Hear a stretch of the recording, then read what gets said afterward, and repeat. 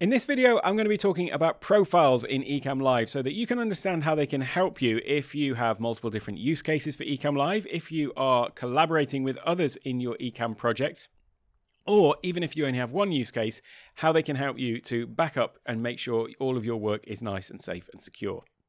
So in Ecamm, obviously, we have a series of scenes, we have our overlays, we have all these different assets that we use in our productions, our sound effects, movie files, all that sort of thing. We also have a load of settings that are related to our production. So for example, the stream size, the aspect ratio, all that sort of stuff, interview mode settings, if we're using interview mode with all of our custom branding and all that sort of thing. And so all of this is unique and all comes together to form the, the backbone of whatever production we are using Ecamm Live for. However, you may have another use case for Ecamm Live which requires completely different settings, and that is what profile's for. It's a different profile for each of those use cases.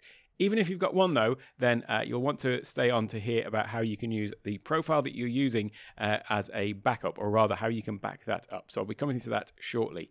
So profiles you can find within the menu in the top menu bar of your Mac. If you are in Ecamm, you'll see the profile menu.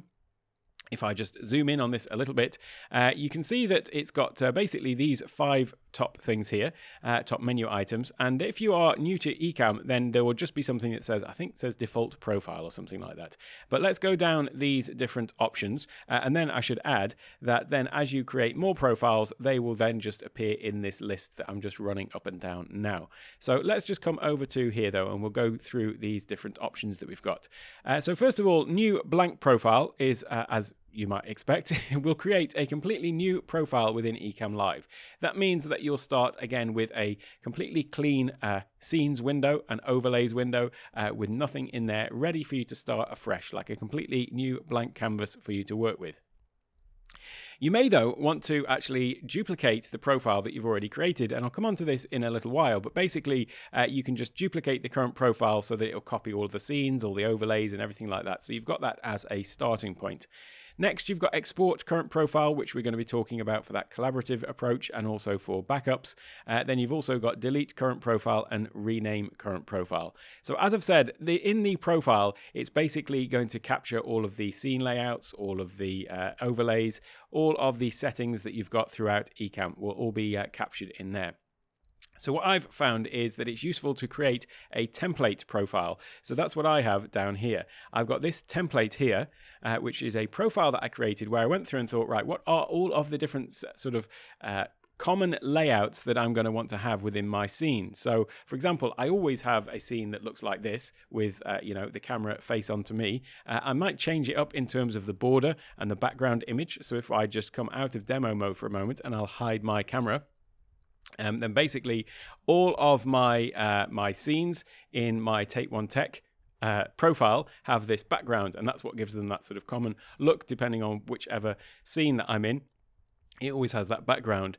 So you might want to just create a profile that's got all of your different camera positions, and then all you're going to do is just replace that background to give it its own look. And then obviously you might change the border colors and things like that. I would then go and add in some of the things that I use Ecamm for. I would have a a little logo bug or something like that. I use Ecamm for not just creating these videos. I use it for my Zoom calls, for business. I then use it for giving specific presentations, and then also for training materials and things like that as well. So lots of different use cases for it, but still these common views that I have in terms of the scene layouts. So creating that template file is going to be a great way to start with that. And if I come back in here, create the template file, of the template profile, I should say, and then you would just duplicate that and then rename it, and you've got that as a starting point then for your new show, your new thing that you're creating with Ecamm Live. You can then, of course, export, as I've just mentioned, export current profile. What that will do is it will export it as a file, and the file will look something like this. So it will say, in this case, I've exported my Zoom profile. So it's exported it as zoom.ecamm profile. So the file extension is .ecamm profile. That's how you know that it is a profile. That has encapsulated everything related to that particular profile. It's encapsulated the images, the scenes, all of those things, all of those settings are all in that file. What that means is that I use this when I'm copying it across to another computer. So I have another laptop that I have Ecamm on, and so sometimes I want to create the profile in one computer and then go over to the other computer and just have the profile there. So I can share that through, AirDrop, Dropbox, whatever you want, and then just double click on it and it will open up the profile on that computer.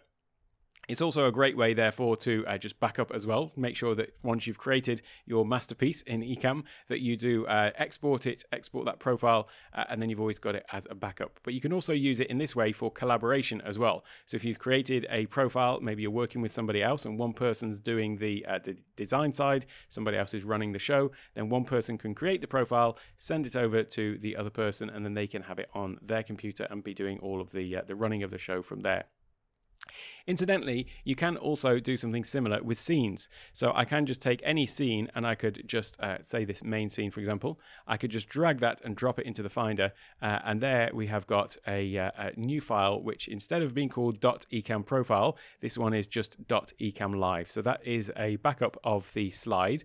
The scene. You can tell I come from a presentation background.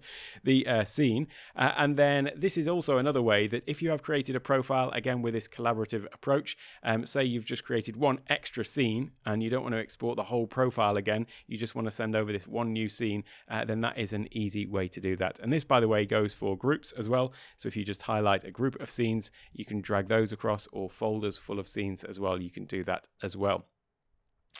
So that is just an easy way that you can back up and share and collaborate with others using profiles. It's certainly something that I use a lot. I highly recommend that you go ahead now, and if you haven't already got a backup, then definitely go and back up your profiles. Now, this was added in, I think, .3.9, version 3.9 that this was added, but there've been a ton of new features added in 3.10. So if you want to go and just click on this playlist, that will have a load of those new features where I explain all of the benefits of those as well.